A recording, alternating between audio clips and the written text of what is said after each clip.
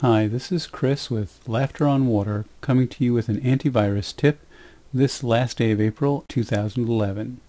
I was looking on Firefox for some images of chlorella because I was just interested in what the algae looked like, and I came across this set of interesting images, and this one seemed to catch my eye. When I right-clicked on it to open it into a new window, it brings up this window and disappears, but then this window shows up.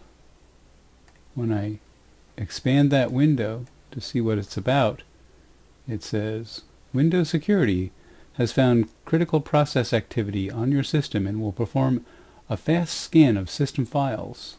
Now, of course, because we know it's inside a Firefox window, this can't be true. This is actually an HTML file that's trying to fool me into clicking it. And what happens when I click OK? It expands to fill the entire window, the entire desktop, and tries to look like a Windows Security file or a Windows Security folder.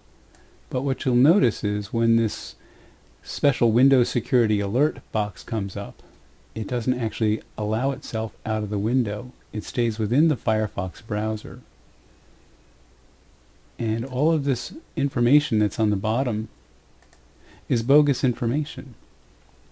When I click on the Windows Security Alert window, I get this anti-spyware setup.exe that tries to install on my computer.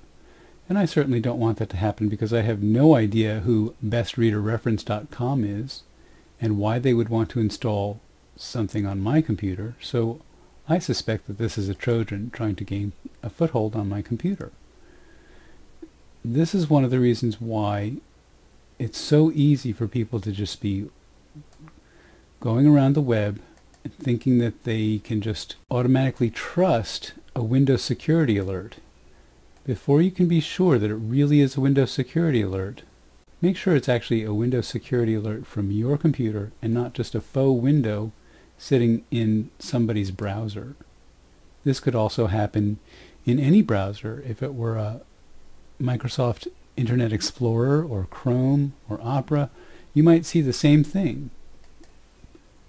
It's always good to be sure, though, what you're looking at. When I cancel out of this and then try to close the window, it'll ask me if I really want to leave the page.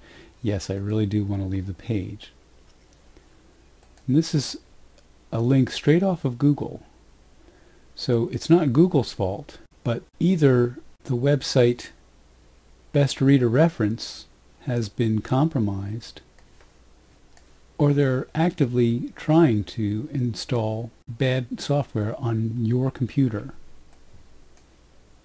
So this is a tip for April 2011, and I hope it's helpful. Thanks for watching.